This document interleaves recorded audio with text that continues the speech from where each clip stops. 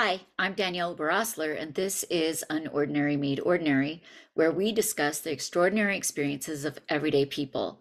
If you would like to continue the conversation after this interview, feel free to join our private Facebook group.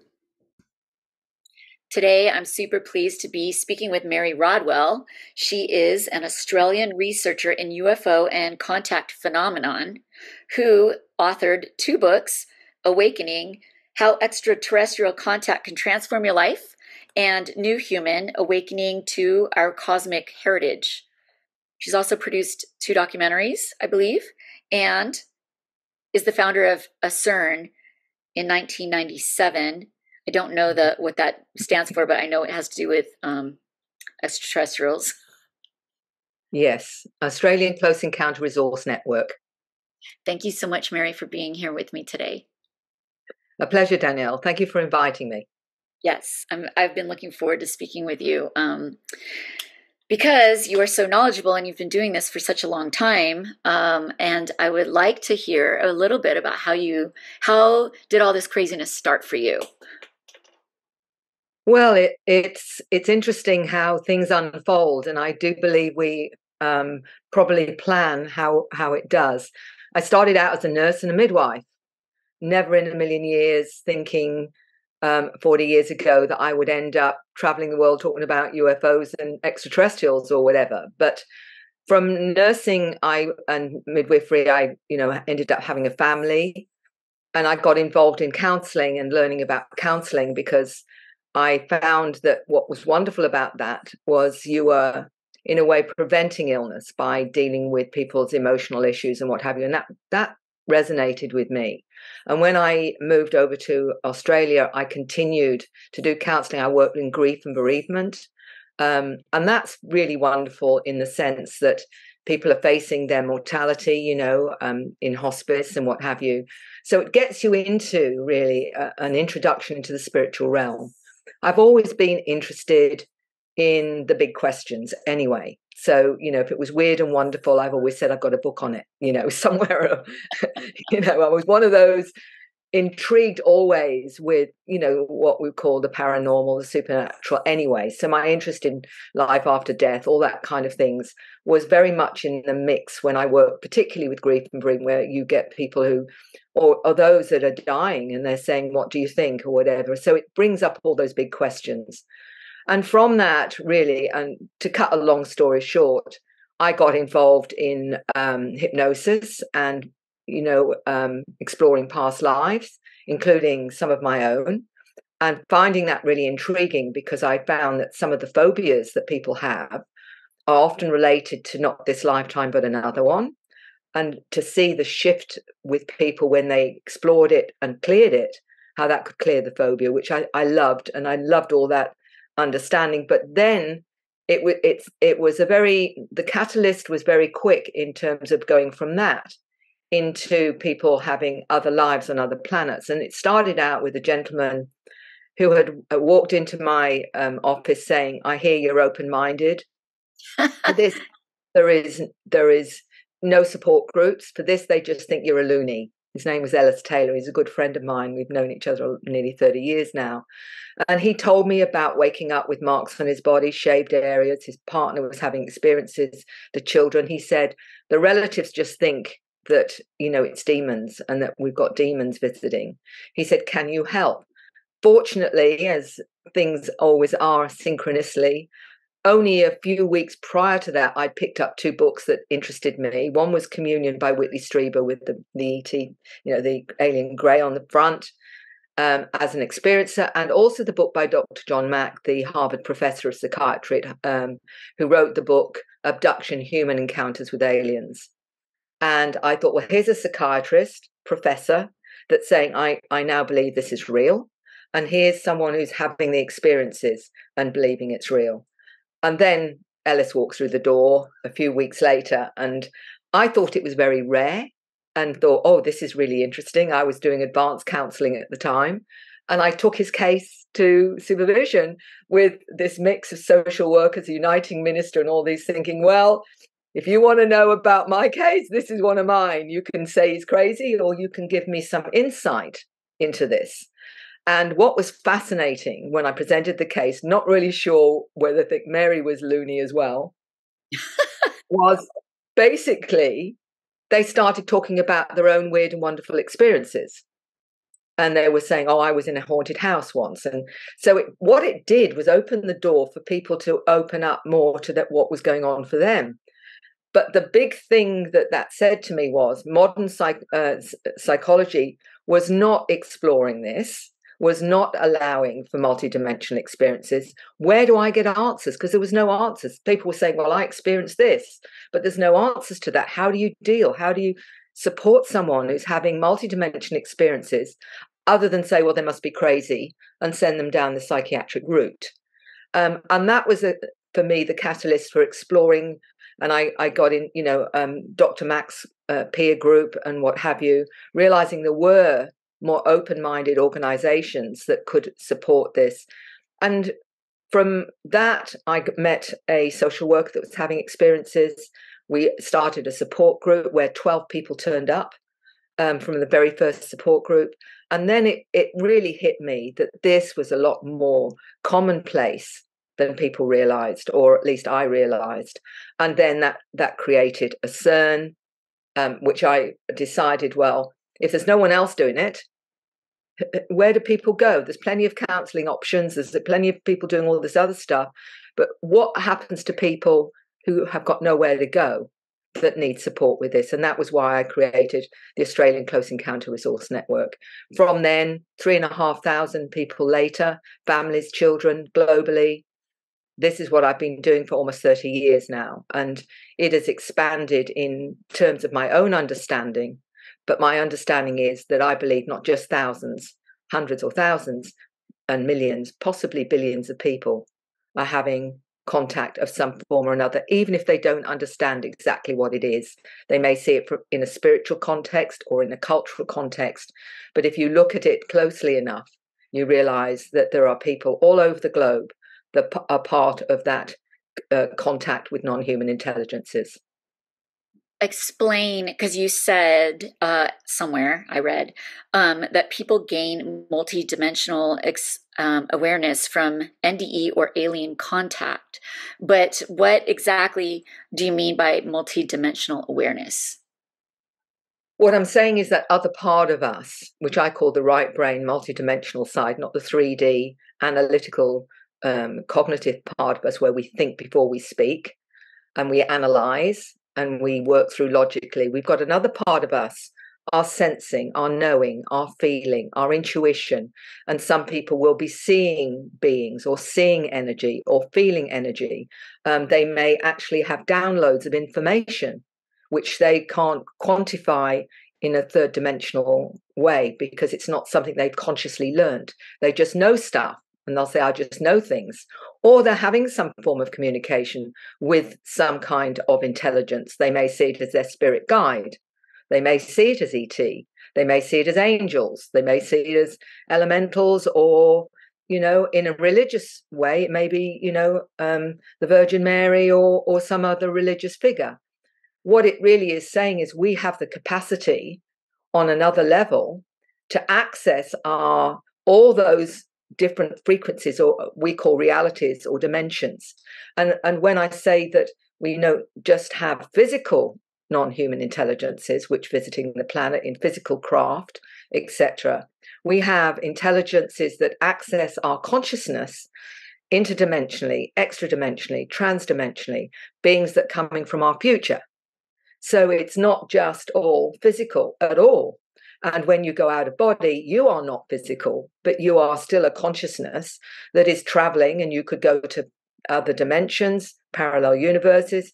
You can go on craft. And one of the interesting things is that when we did these surveys with the Dr. Edgar Mitchell Free Foundation, where we wrote the book Beyond UFOs, what we discovered was, with 4,200 people doing the surveys with 600 questions, that 75% of their interactions were out of body, not physical.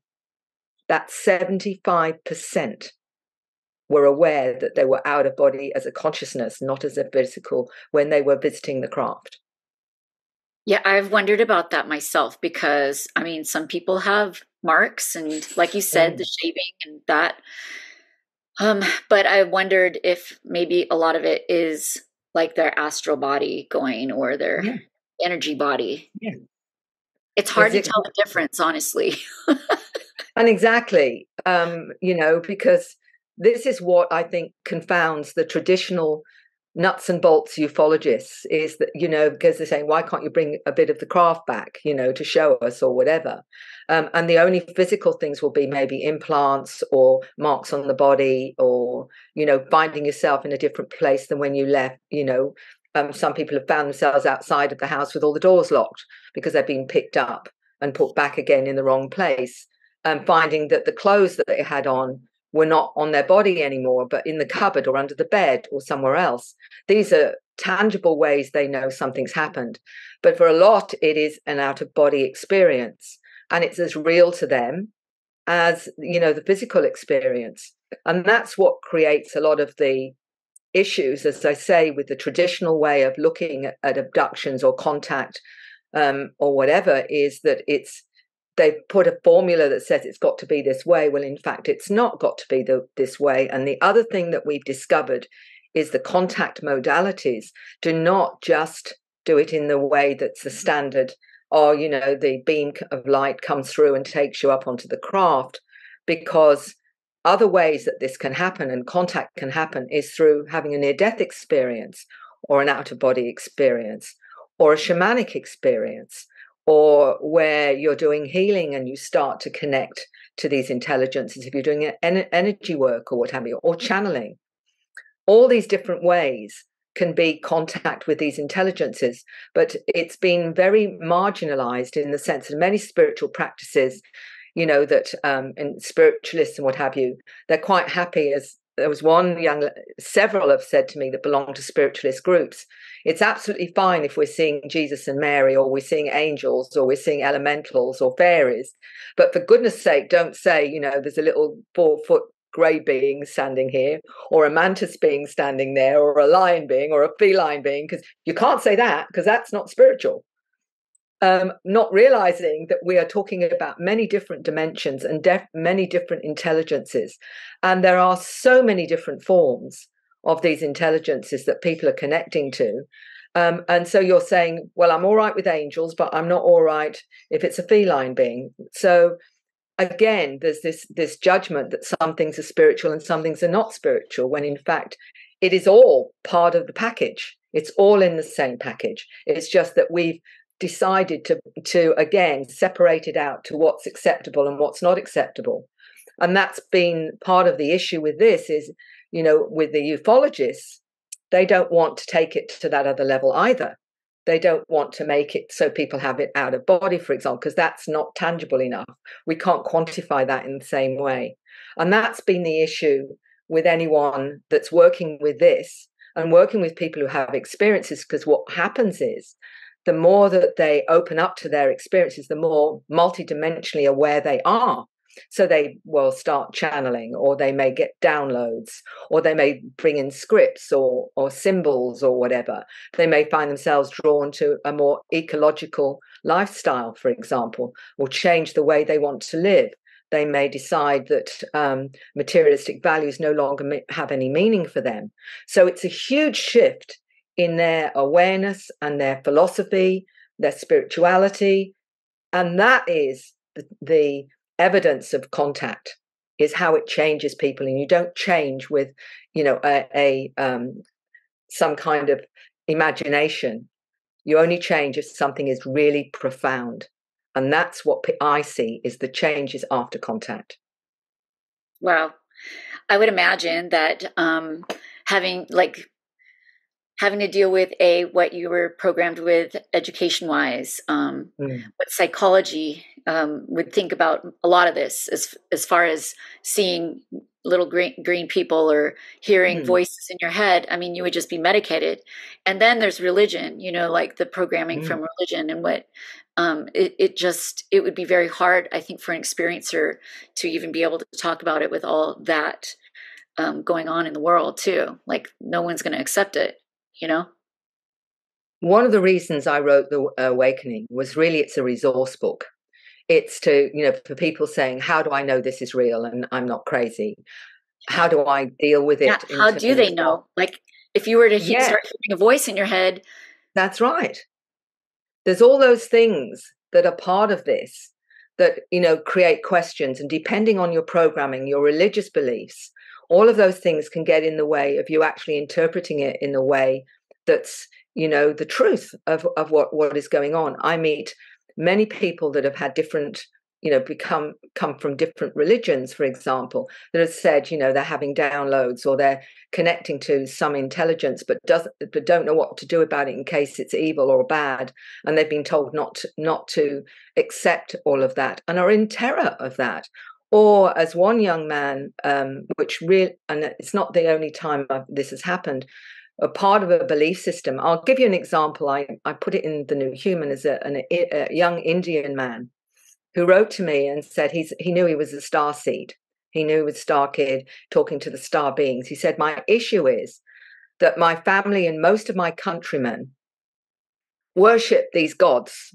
He says, hundreds of gods they worship and what have you. He says, I know they're not gods. I know they're extraterrestrials. But he said, I can't say these are extraterrestrials, they're not gods, because most of my countrymen and my family believe they are.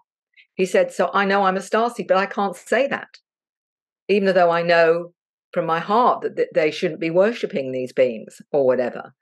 So there's one, big example really of what it's like in a culture where this is what is accepted or it's not accepted. And, I've had those that have been brought up in very strict Christian kind of backgrounds, for example, and have been in this awful dilemma where their parents are very entrenched in a particular religion, but the child or the young, the young person is aware of their own star child heritage and very convinced of it, but saying, how can I tell my parents I can't believe what they believe because that's not me? I don't want to upset them. And one young man said, I've thought about suicide because I don't want to upset them and tell them that that's not true. For me, I know I'm this. So you've got all these issues that come up, even if it's someone, and I've met many in families where their partner hasn't believed them or can't believe them or is too scared to believe them. So they're in this awful isolation where they're having these experiences and no one to talk to, can't say anything to their partner, and get driven to desperation because they may say, well, I know the family's having experiences, but everyone's in denial. And, and there's nothing I can do about it and I can't talk about it. So there's this, because of our programming, because of the truth embargo on this planet where, governments are denying the reality of this when they know full well it's real.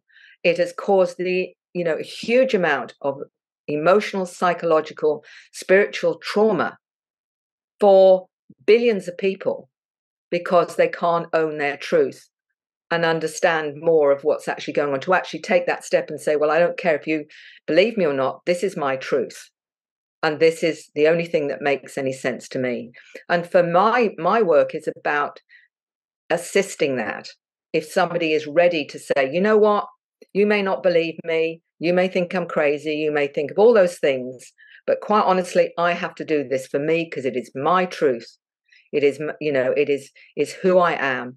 And to give them the encouragement and support to say, own it, because ultimately this is the only way we're going to change this planet and change the consciousness and get others to wake up.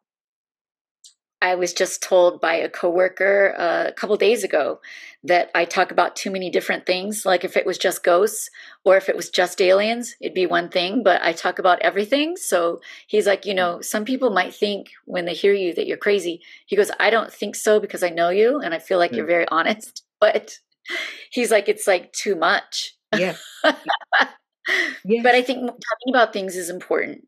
Now, you mentioned your first book and that it's a guidebook. Awakening, correct? Yes. So how is it a guidebook? Well, what I discovered when I realized this was a lot more prevalent than initially that I believed, because I thought it was quite rare, was what do people do if they're on their own, they've got a family who doesn't believe them, they know that in their heart they're not crazy, do they go to a psychologist and hope that they're open? Psychiatrist is most likely going to stick you on medication and put you in. And I've met hundreds that have experienced that. So Oh I no, know I've this is. talked to a few myself, and I feel like that the medicines they put on, like it somehow brings their vibration down, or it makes them. Yeah. I don't Yeah. know. It's dampens it. It shuts it down as much as you can say. And the thing that really was the catalyst for me writing the book, in some respects, was a young lady of she was 19 when she contacted me, and I tell her story. And when she contacted me, she said, "I've just seen some things on the television that make me believe that I've had contact with these, ETs, that I've been abducted, etc." And she said, "I don't know what to do about it." And she said that when she was 14, she went to the doctor and said to him, "I think that I'm having contact with aliens." He said, "There's no such thing," and put her on, what we call really medication that basically, she said, nearly caused me to commit suicide several times because it was so heavy, the medication. She didn't believe me. And she said it was seeing something on the television. I think she said it was an American chat show where people were talking about their experiences. And she realized then maybe this was real after all. And that was a huge revelation. So she contacted me saying, "I hear you support people." And I said, yes. And she started to visit me. Her mother was very ambivalent to start with because she was a Christian lady and she was a nurse. So, who is this person, this crazy lady telling my daughter this is real? As it turned out, she checked me out. She realized I'd worked with credible organizations and blah, blah, blah, blah. She met me. We talked about it. And she started to understand that this was a reality. And I mean, for several years, I supported her and her daughter and even got invited to her birthday parties at the end of the day and this kind of thing. But what was so profound for her was going to these support groups and actually realizing how much of this was, her truth and what have you, but causing her great angst that she'd been on this medication for X number of years that had completely messed her up. So it isn't something you can come off overnight when you've been on all this medication. And so in a way, that was part of the catalyst for me to say, right, how can I support? How do I know this is real? What do I do about the fear? How can I get support? What about these experiences where I see things and hear things? And, those are my multidimensional experiences, for example. What about hypnosis? How will that help or not? I even did a chapter on helping therapists understand how I worked, to say this is, I'm working from a very standard client-centered process and explaining I've just expanded it to a greater depth. This is so in other words, I was making sure that I was proving that everything I was doing was done with professional integrity, but also honoring multidimensional reality. And the reason I put that together as a kind of working manual was because where do people go when they don't know? Who can I go and talk to? Who can I feel safe with? And I even said you can check out psychologists by your questions. In other words, find out if they are open to multidimensional experiences. Are they open to the fact we're not alone? You don't even have to give your name. You can say, I want to know, where you're at. Do you believe there's such a thing as intelligence is visiting the planet? If they say no, that's not the one for you. Because shall I tell you something? There's a story that I told a number of times was a gentleman that contacted me who'd gone to see a psychologist. And he wrote to me and said, when he told her and opened up about his experiences, she said, "Oh, you must have had trauma in your childhood." So he said, that was it. He said, I gave up on her. And he finally found me. What's amusing with this is the very psychologist he went to see contacted me about a year or so later and said, I had a gentleman come and see me who'd had experiences, and I said the standard thing, "Oh, it must have been trauma in your childhood." She said, "I've discovered that I'm having experiences now, and I realise." Was it trauma from her childhood? She realised it wasn't trauma from her childhood, and that's to me, it's just, it's almost like a cosmic joke, isn't it? In a way, this kind of thing. I think they like to blame the parents and stuff, but but you see what I'm that. saying is there are a lot of psychologists that I've met that have had experiences. Even psychiatrists have had experiences. But again, this is, they can't challenge the model because at the moment mainstream still does not accept, for the most part yet, that consciousness is primary. That in fact all of this is demonstrating human consciousness, and it's not just about our five senses, but about our multidimensional senses, which take in sensing, feeling, knowing, intuition, clairvoyance, clairaudience, clairsentience, all of those things and more. That most people, once that owning and are ready to accept that, are operating from these, and the children particularly are operating from this level. And that's what I was just going to ask you about children, because I wanted to know, in your hypnotherapy, working with adults and working with children, if there was a difference between the two. What is, well, for the most part, children don't need hypnosis. And most of them will have, they can't have conscious recall. Okay. They actually don't. I have worked with them as young as 12, but most of the time when you ask the right questions, they already have access to it. And that's why I've got a questionnaire for children, because often the parents don't know what questions to ask, because they don't know what the children, and the child doesn't know what's okay to talk about and what's not okay. And they'll just come out with how it is for them, unless they're shut down. You'll get, some saying that's not real, that's your imagination or whatever. And there's a big difference between a child's imagination and something that is real and tangible to them. And most parents will know the difference between this is coming from somewhere else or whatever. So in terms of the children, when I've written about their stories in The New Human, that is conscious recall. This is not them going into an altered state. Although I will say this, for the deniers of hypnosis that try to say that it can be confabulation, it can be imagination and all the rest of it, which is one of the deniers of the tangibility of the information and what have you. I will say Dr. John Mack, who was a Harvard professor of psychiatry that worked with hypnosis, said quite clearly that he believed information from your subconscious had more integrity and was more accurate than conscious recall. And the reason for that is, in conscious recall, we edit out what we think is not acceptable, whereas the subconscious does not. It says it as it's taping your experience. It doesn't edit anything. It just tapes it. So what you get is actually the integrity of the whole experience. Whereas if you try and consciously recall, often you'll say, oh, well, I can't say that because that's too weird. Or no, that can't possibly be right. So in fact, conscious memory isn't as accurate in many cases as subconscious recall. And that's contrary to what people want you to believe. They say, oh, it's confabulation or it's imagination. And there's a very distinct difference between imagination and the subconscious recall. Why do you think kids are so much more, they have access to it, still? Mm-hmm. All these memories and stuff, like how is it a conscious recall for them and not adults?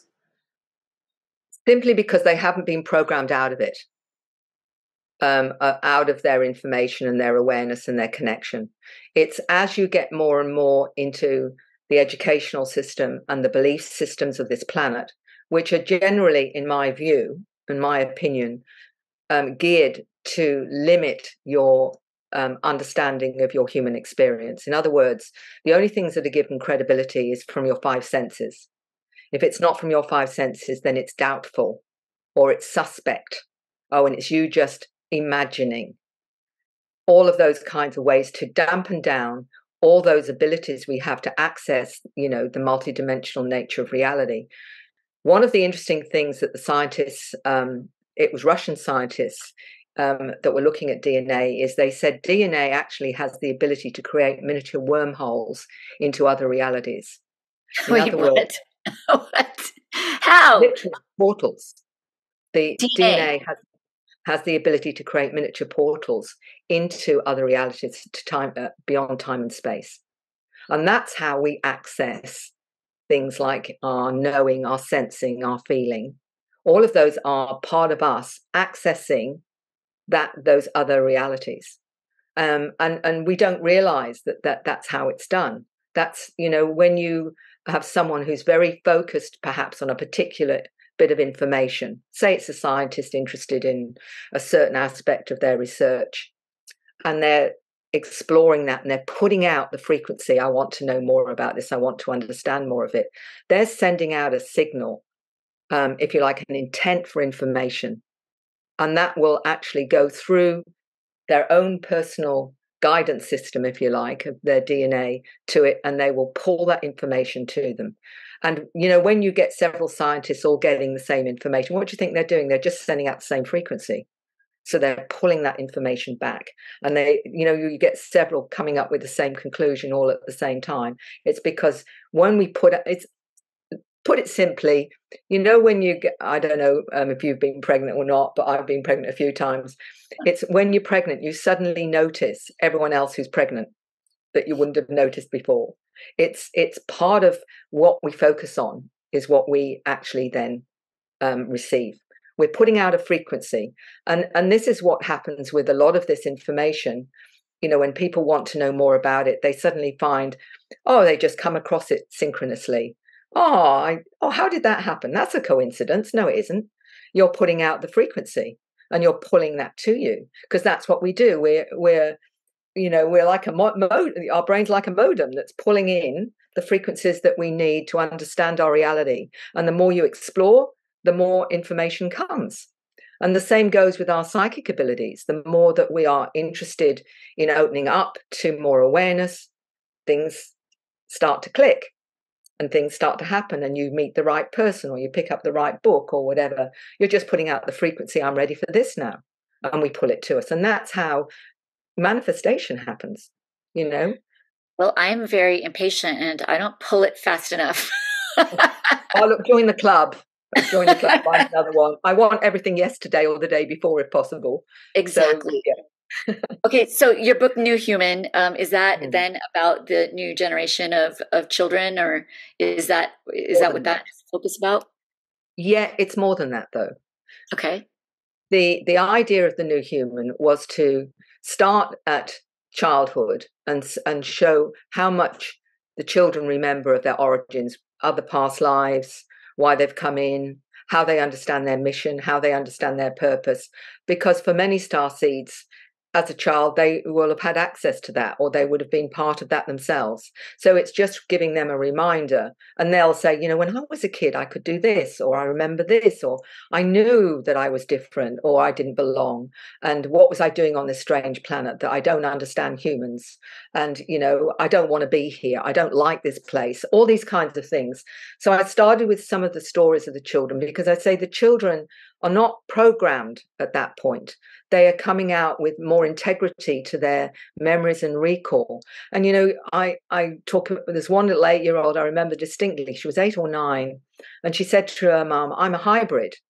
And mum said, what do you mean? She said, well, I'm part water being, because the planet I came from was, I was a water being. And she said, and I'm part human. And she says, and when I look in the mirror, I'm seeing water being. And she drew the image of what she looked like. And she explained that as a hybrid. Now, this is a child, you have to look at this in the way that they're explaining it. And she said, and I can not only hear music, I can follow the frequency of that music right to the person who's created it and understand what's going on for them to have created that music. So now they're taking it to a whole new level of frequency and understanding. This is not what 8 or 9-year-olds normally talk about. So my point is, this is just one story of so many that I come across. And 10-year-old saying it's his first lifetime, that he was blue. He came from another planet where he was blue. This is his first lifetime. He's here to help with the pollution of the planet. And he's a healer. He talked about getting information, all this kind of thing. These are concepts that are not normal or natural in the way that we understand the way people talk. And certainly the one thing the parents say to me is, there's been no front loading. I've not said anything about anything, because it's the criticism, mums or dads or whatever. And it's not the case at all. And I've talked to psychologists that are open to this, saying, well, I'm seeing these children everywhere. So to answer your question, the other reason why it was important is so many of these children are labeled ADHD, Asperger's, dyslexic, or, some forms of autism. They're given these labels. What that label isn't saying is they're different humans. They have got different abilities, and often it's multidimensional. As one gentleman who realized in his 50s he was ADHD, and he said, Mary, I saw reality in a completely different way to anyone around me. And he relabeled his ADHD as always dialed into higher dimensions. And he wrote Close Encounters of the ADHD Kind. What I'm indicating in the book is that these are not conditions and labels of dysfunction. They are showing the way that we are shifting in awareness to a whole new level. And it's because it's not understood by mainstream, because they're wired differently. And part of the reason I believe they're wired differently is to stop them being reprogrammed into a reality that is not accurate, that is limited and limiting to our consciousness. So I believe they've been wired differently, deliberately, so they're not programmed into that, to prevent them from being programmed into that, because it's the programming that shuts us down. And then, of course, the rest of the thing is, how do you help your child if they do have one of these labels? How can you support that? How can, because it's no good just isolating the problem and saying, well, that's what we're stuck with. What can you do about it? And explaining how, and also looking at the belief system. I've got a lovely story of a medical doctor who now, after a shift in her own consciousness in India, now literally activates DNA. She calls herself a shamanic MD, that she literally now works energetically with people to activate their DNA. So wow. It's showing the shift from not only children to how it goes and manifests in adults and their stories. And it's the stories that are profound, because, I one of the things is some of it is so challenging to our paradigm that you think, well, you can't, can you say that? And I'm saying, yeah, because there are people on this planet that know that's the truth and need to hear from others that they're experiencing as well. No matter what you believe, you take in what you believe, but ultimately we have no idea what our reality is. There are people that tell me they go into parallel universes, for example, others that they experience other lives in other dimensions, and they will visit them. And that this whole thing about what is time, and many of them are saying there's no such thing as linear time at all, that everything's happening in right now, and that's how we access past lives and all the rest of it. We don't even have a clue about that, because we're told very specific things about our reality, and a lot of the time that's inaccurate. And there's lots of books about what you've been taught to believe isn't true.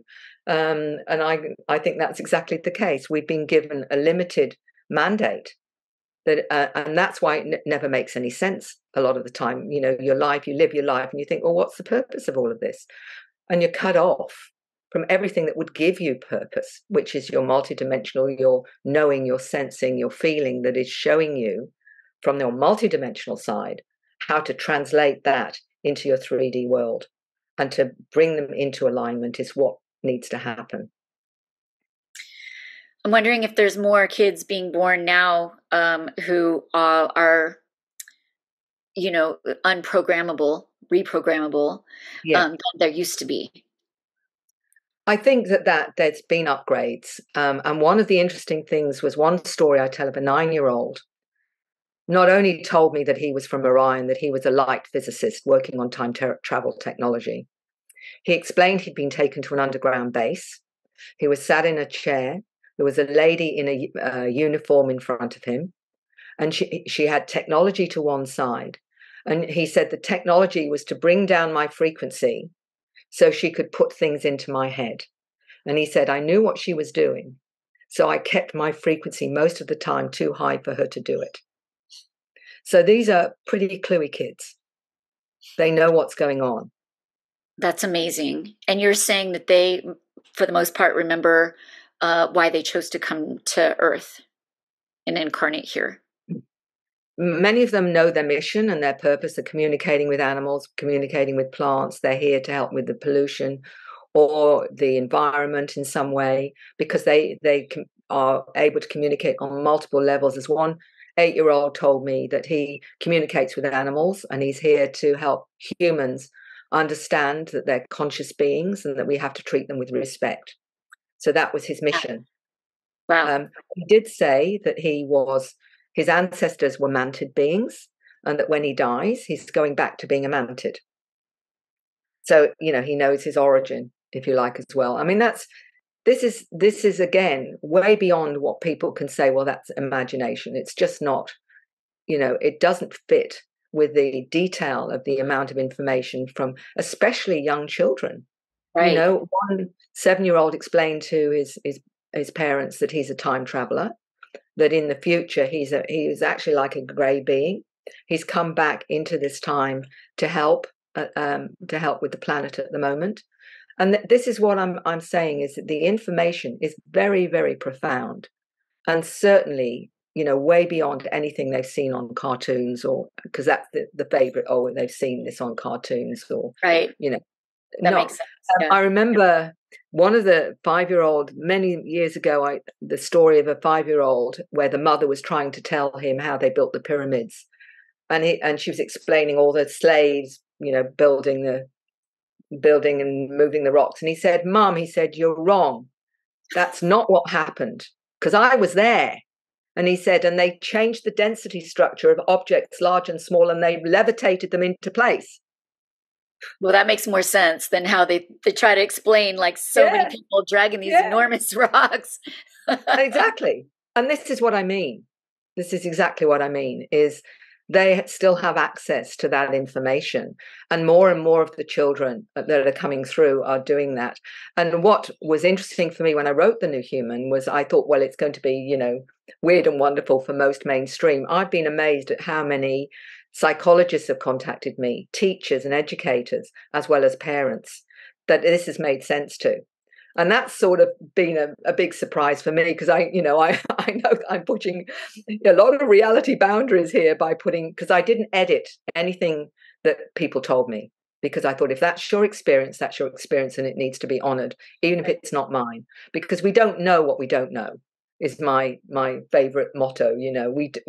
I have no idea any more than anyone else. I mean, the more you think you know, the less you know. So, that's how I look at it. The more you know, you don't know. I know that there's a lot I don't know. So it's a matter of just honoring the fact that, you're joining dots, and the dots could encompass the universe. It could just keep going. And I think that's what it is. We're here on a journey to learn and grow. But this is probably a minuscule part of what really is going on. So once you get that, it's very humbling, but it's also a bit of a relief too, to think that, that there's still much more for us to understand as we go along. That's part of the human adventure, isn't it? Let's speak about the human adventure. Do they ever have ideas about why we incarnate on Earth? Yes. And they have their ideas about why their mission, right? But why in general? What comes through in terms of patterns of understanding is, many have volunteered from various places in the cosmos, not just in our own physical universe, but other dimensions, other realities, etc., intelligences that have seen Earth as a place that has needed, if you like, help to awaken to a greater reality, to, they call it many things, to shift into a new consciousness. And so many of them have said, they volunteered. They volunteered as a consciousness. And as I say, and we're not just talking about physical realities here, we're talking about those that come from other realms as well, which we'd say, as other frequencies, more aware souls have come in with their awareness, with their understanding, and with a mission and a mandate to help with this huge shift that's going on right now on this planet. And they're aware that this is what they've come to do. And for some of them, it's been the first time they've incarnated as a human, and it's been very difficult for them. And some of them have said, I don't know why I agreed to this, because it's a lot harder than I planned it to be, or I expected it to be. And some of them get actually so depressed by being human that sometimes they will be taken back to where they come from to recoup and then be brought back again. But saying, whenever I've said, and I've worked with hypnosis, saying, have you on any level consented, as a way of, making that obvious to them, they'll say, yes, but before I came here. But some will say, I didn't realize it was going to be this hard, because of what they're facing and whatever. But the consensus is that they're bringing their skills, their understanding, and their awareness to assist in this huge planetary shift of consciousness, to take us to a whole new level of awareness as a species, as a humanity, as a collective. And is that as, like, maybe there's a lot of humans on Earth that were not starseeds, and that's why they need help from these other places far off? It's a hard one to say, is that, who are starseeds, who are not. I think some have incarnated not to experience that level of awareness because they've chosen to be more in the 3D. Souls have come from all different levels of choosing to experience certain things. And there will always be those that choose to stay in a certain density for their soul's growth. And there'll be others that say, no, I've come in because I want to be part of that shift and that activation. The reason I say that is because I've worked with numbers of people who have gone in past lives. And one of the interesting things is when you take somebody into a past life and take them through the death sequence, you then find out, I'll say to them when they've gone through the death sequence, and I mean, however they've died, starvation, limit, whatever it is that's happened, I'll say, what have you learnt in that life? And they will say, maybe I learnt about limits, or I learnt about, other ways of doing things in terms of with love, or whatever it is. And then they'll say, and now I've chosen to have this experience. And they'll talk about choosing their parents, they'll choose their siblings for growth and understanding in this human experience now. So for me, the way that I understand it is the soul is always seeking to understand and to grow. And it will pick certain scenarios for that to occur. And that's why, we've got some that will stay and experience just a very limited human experience, where it may be just a very standard life and, whatever, and others that seem to give themselves one challenge after another challenge. And they're the souls that really want to grow fast, that really want to learn things very, very quickly. So I say that as far as I'm concerned, for me, how I understand it is that as a soul, I've said, right, I'm going back into the human experience. I need to experience this, this, and this, and this. What are the conditions I need to create those experiences so that I can learn and grow from them? And that's how I see it. Is it's like a human adventure. A bit. I'll say, on Star Trek, those that watch Star Trek, I don't know how many do. I've always been a Trekkie fan, and they have the holodeck. And they choose to go back and experience the 1930s or the what's-names. I sort of feel like it's a spiritual holodeck, really. It feels like a long experience. I'm sure in the span of time, it's nothing. It's a blink of an eye. But when you're here, it feels pretty long. Well, exactly. But I mean, I could be completely wrong. But I do feel in some way we're co-creating whatever it is we experience. And when people say, what about choice and free will? I think the free will is how you interpret it. You can either interpret it with the glass half full or half empty. What's your attitude to it? Do you want to be a victim? Or do you see yourself as a victim? Or do you see this as a path to growth where you can learn and grow from? Well, I mean, most people, I feel like they kind of agree and say that they chose, there was a choice to incarnate and stuff. There are some people that say they're forced to incarnate. I don't know if you've ever regressed somebody that has a memory like that, between life memory, where they were kind of like tricked back or forced back. Not in that way, because usually when in hypnosis, I'll say, have you on any level agreed? Oh, okay. And I'm talking about your superconscious higher self level. Have you agreed? Because I think as a superconscious higher self, I don't see how that can be tricked by anything personally, because that's your superconscious higher self oversoul. We're talking about source. I don't know if source can be tricked. Personally, it doesn't make any sense that it would be tricked. But I think on lower levels of awareness, it can maybe feel like that. I know that one lady said to me that she was part human, part ET, and she'd had a pretty rough experience. And I said, have you on any level agreed to this? And she said, my ET self was fine with it. It's my human self that's been struggling. Now, that may be a similar kind of thing where the human self is really struggling, but another aspect of them is actually accepting this is part of the journey. I mean, I can't dismiss anything because I don't know what I don't know. But Right. And I think people have a hard time when it comes to the amnesia that we're born with, right? Where we don't remember these choices that we made. You know what I mean? Yeah. And it's kind of like having amnesia. Well, you may have chose to be here, but you don't remember, and you don't remember why. And yeah. And that's where they feel it's manipulated, you know, or yeah. And look, I can't say for certain. I can only go on my own research and my way of working with individuals in that space between lives, for example, where they go back to their soul grouping and whatever. I have never come across anyone that's been trapped into a certain experience. So unless I do, at the moment, my understanding is that the soul, that isn't the case. But it may be that on that level for them, that's how they feel. And I can't deny that either, because if that's how they feel, that's how they feel. Whether or not that's totally accurate, and when the other superconscious comes in and gives them a different perspective, that's how maybe they need to feel or understand themselves per their experience.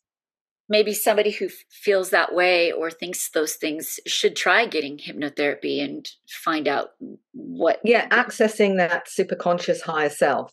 And one of the things that I work with is when I even do hypnosis, or as well as teaching people how to open up to their multidimensional self, is taking them through a program. It's a kind of meditation, which is basically asking the superconscious higher self to release all programs, all limits, all blocks from this lifetime or any other that are limiting them from being all that they now choose to be. So you're giving an instruction to the superconscious self to say, right, anything that's getting in the way now of you understanding yourself with clarity, now it needs to be released. And that's the instruction.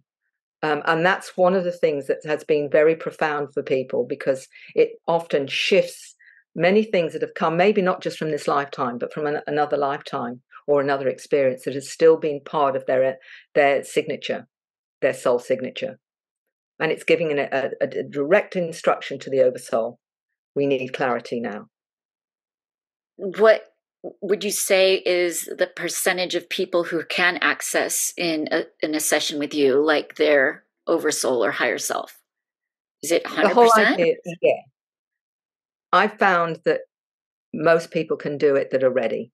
And what I mean by ready is that they're already starting to get downloads, sensing presences, seeing orbs of light, are feeling a sense of more that they can do, all this kind of thing, is they're generally ready. And what I mean by that is, however you understand your multidimensional self. Some people say, well, I'm just accessing my higher self. Fine. Well, this is one way to get clarity with your higher self so that you can be clear, because for many people, they're almost there. They just need a few guidelines with tools. I say, like you're riding the bike, you just need to know where the brakes and the lights are. Let me help you with clarity. But for many, they'll see maybe they've got a life guide or a gatekeeper. They've got, spirit guide or whatever.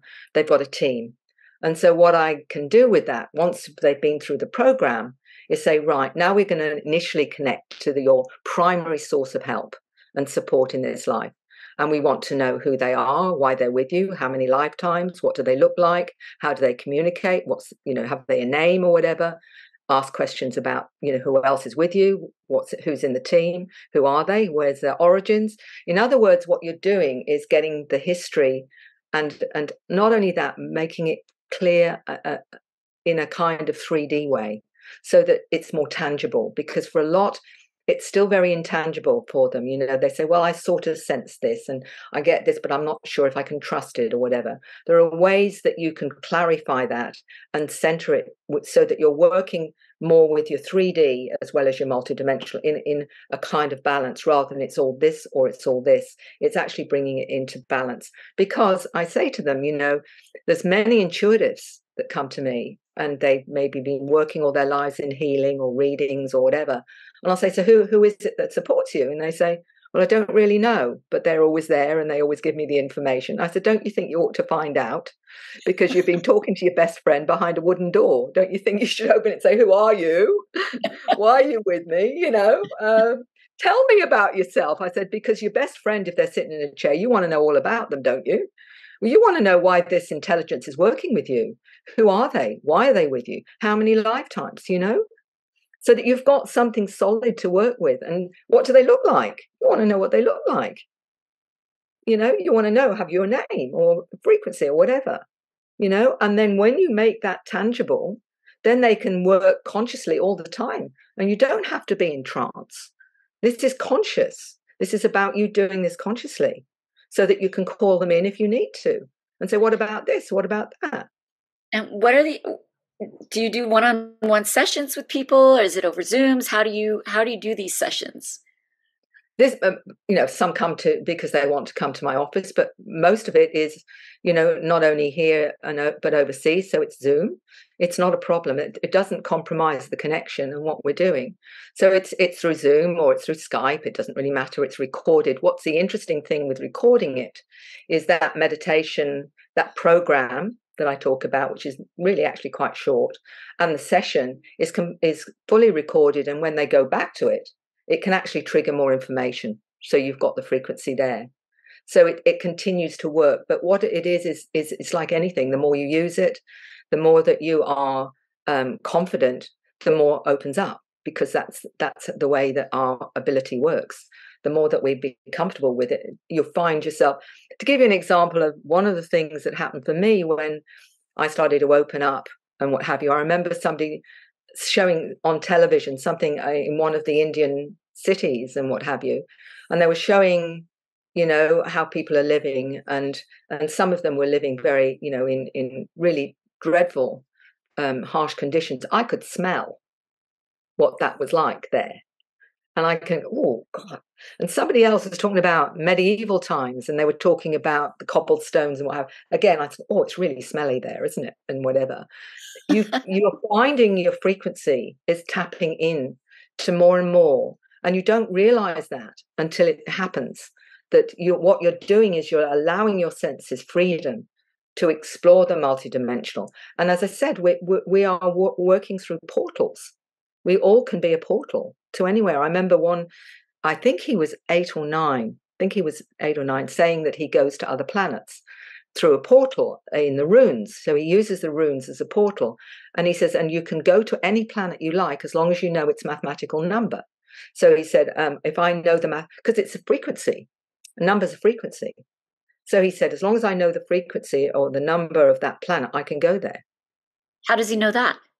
Because he just knows it, because that's what he does. Wow. You are talking to some really, really, really interesting kids. And they're just the tip of the iceberg. I bet. Literally. And this is, all I'm doing is highlighting the fact that we've got this huge shift going on this planet. We're getting these new humans coming in that are super aware, super talented. Our main job is to support them so so that we can help them do what they've come here to do. And so it's about highlighting that to the parents and to those that are in charge of these beautiful souls, to give them the best start possible, because it's a tough place that they're in at the moment. We're struggling as adults. Yeah. Wow. Well, thank you so much for sharing all that. I forgot to ask, well, first of all, I also wanted to know, you must have had contacts yourself, or by now, because you said that gaining multidimensional awareness changes a person. So maybe you haven't had an NDE, but you are aware that there's multidimensions just from talking to other people. No, well, one of the things I didn't mention is I heard from I was working in a counselling agency, and one of the psychologists there said there's a lady that's been told she's going to teach professionals how to open up multidimensionally. Are you interested? And I joined that group. And there were two others. There were two clinical psychologists. There was a nursing sister. There was a homeopath, and a few others. And this lady had been told that she was going to train them. And I spent 3 years with her, and we did everything, you name it: energetic work, channeling, different kinds of healing. You name it, psychometry. We did the lot. And those 3 years consolidated that awareness, because at the time, to be honest, I went more as an observer, thinking, well, Mary, you're far too normal, girl. This ain't going to happen for you, but you can watch other people be amazing. Until I had a few shocks and realized that that wasn't the case at all, that I was not only going to be part of it, that I had certain experiences that I cannot dismiss in any other way than they were real. And ultimately, what that did, when I finished, I was asked then to show others. And I taught 2 groups. One of them I called the left brainers, which were the professionals like the teachers and psychologists and people from that perspective, and also the creative intuitives, where I was bringing into 3D and grounding them, and the other ones I was taking into multidimensional. I did that for 2 years, training 2 groups. And from that, then the question was, what do I do with this? Because people ask if you're doing readings. I don't do readings, but I can pick up plenty of stuff, but I'll say, I'm going to teach you how to do your own readings, mate, because that's far better than me doing it for you. Everyone can do this. Everyone. Don't care who I was going to ask you that. You got to my question before I could ask you, like, can everyone? Do they have to be star seeds? Do they have to, Everyone has the capacity. And I'll tell you that before this, if you'd said to me that I could do any of this, I would have laughed and said, no, but there are gifted people that can. Because I thought and saw myself as extremely normal. That was my vision of myself: practical ex-nurse, practical, normal, whatever. But things happened that I could not explain any other than the fact that that was something that, and then it showed me that everyone can do this. We all have this ability. It's shut down, and it's shut down, I believe, deliberately. And ultimately, it's just a matter of you allowing that in. And the difference is, when I say to people, with your left brain, you think before you speak. Right brain, you speak before you think, because that's when you're accessing all of it. The only time that changes if you alter when it comes in, if you start altering it or coloring it.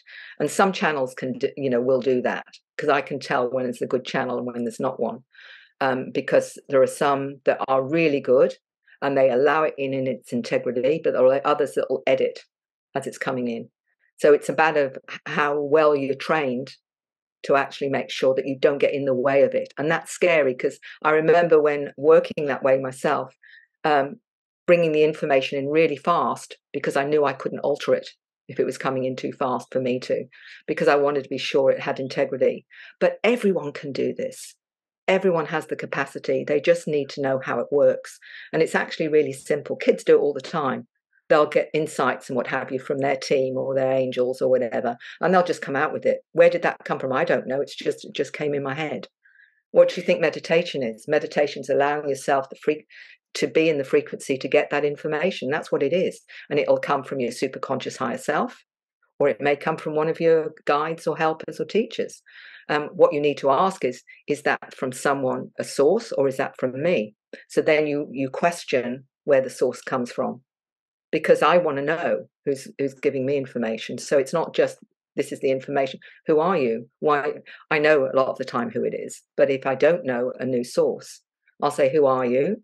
And why are you giving me this? And how is it relevant? So the other part of that is then learning to question, so that you can have it verified, so that you're not just believing everything that you get. Yeah, I like that you are discerning. You're being discerning. You know what I mean? Absolutely crucial. When somebody said to me, well, I didn't know I could question, I said, it's absolutely crucial that you question. Would there be something negative giving you information? Yeah. And they can sound really, all this, but it's got to resonate. You've got your own BS meter. We're all born with one. And we just lose contact with it because we think everybody else knows more than we do, because we're taught we don't know anything. We need pieces of paper to prove who we are. Rubbish. We've come in with all the tools that we need to operate in this reality. And the problem is that we're told that's not so. So we question. No, if you stick with your BS meter and you listen to what really resonates with you, and if you're not sure, you question. If I get information from a source, I'll say, now prove it to me. And they'll have to show me some other way. I might look down and see 11:11 on the clock, or I might look up and see something on one of the books, or my whole body will just go, like this energetic surge. Yeah. Okay, got it. I realize now. That's okay. All right. And if I've got more questioning, tell me about this. Why is this important? Because of what? Okay, I understand that now. So it's meant to be a cooperative thing, not you're just there like a sponge, just taking it all in. I say, look, I'm in 3D here. You're not. This is how it works for me down here. Show me how that's going to work. So you have a working relationship that's equal. They're not above you or below you. They're an equal soul that's come in to give you guidance and help. But it's all equal. There's no hierarchy. The only hierarchy is what people say is because they are of a different frequency or vibration, but they're just a little bit more aware than others. But souls are all equal. We're all coming from the same place. We're all coming from source. Would you agree that keeping your vibration higher is probably better to do? And do you have ideas of how to do that? Absolutely important that you keep on the most positive vibration you possibly can be. For why? Because if you're in a fear vibration, you're going to pull in intelligences that work with fear vibrations, which are not high vibrations. They'll manipulate, they'll create more fear, they'll feed off your fear. So you've got to get past your fear. The next one's ego. Again, if you're tapping into ego frequency, you're going to pull in intelligences that are working on that frequency that will manipulate you and manipulate your ego. So you've got to get past those two. If you get past those two. I've heard of fear, but what is the ego? What would that be? Like an example of somebody that's working from that? Well, the ego frequency. That's when you've got someone. Yeah, it's people that actually believe their own spin about themselves. The ones, and I'm not trying to be derogatory here, but there are many teachers around the globe that I think get pulled into the ego frequency. Because, you can be a teacher that's coming out with all this beautiful stuff, but if you don't walk your talk, then it means nothing. We can all say pretty words. We can all come out with all of that. But if you don't embody it, and I've seen many teachers, when you look at their lives are a mess.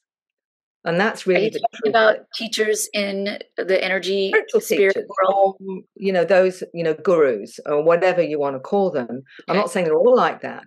But the only way you really know the tester of someone is how they live. How do they operate? It's not just what they say. And some think it's enough to say all these beautiful things and they know what to say, but their lives are not embodying that. You've got to embody what you're talking about. And so the ego pulls you into, I'm better than everybody else. And look at me. And I know about all of this and know all of that. If you're in that frequency, you're going to get beings and intelligences that feed that and say, that they'll feed from you and they'll feed information to you from that level. The only thing that you can do is go to a frequency where your whole energy is involved in the highest frequency of love, unconditional regard and support, and the wish to connect with everyone and to be embodying that. That's a hard one. And all of us go, we can move around on that one. Sometimes we're better than some days than others. But that to me is the final level of frequency that embodies all that we wish for everyone else as well as ourselves, is to be a collective of love. And that's, there's no religion in that. That to me is just about treating everyone with love and regard that you treat all those that you love around you and yourself. And it includes yourself. This isn't about, saying I love myself, not in that way, but in wanting the best for everyone that that you're connected to. That's that's enough for me. I don't need rules. I don't need anything other than that, than trying to do.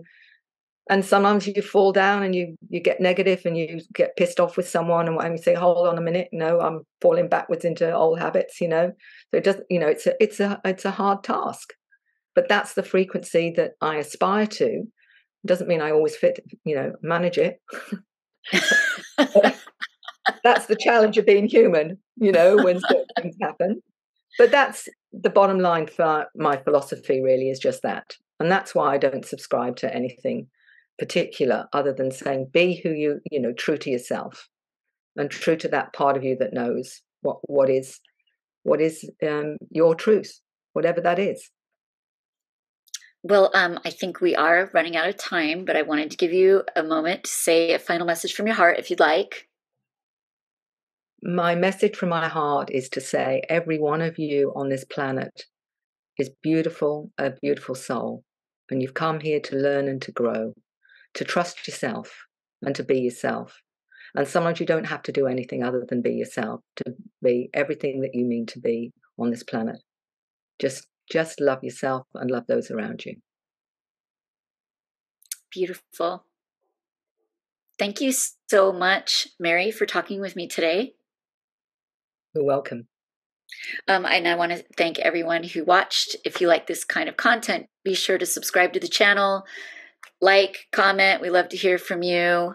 And we will put the website links for Mary if anyone would like to contact her. And I know you said that you could be found on Facebook, right? Yes, that's right. All right. So thanks everyone for watching and have a great day.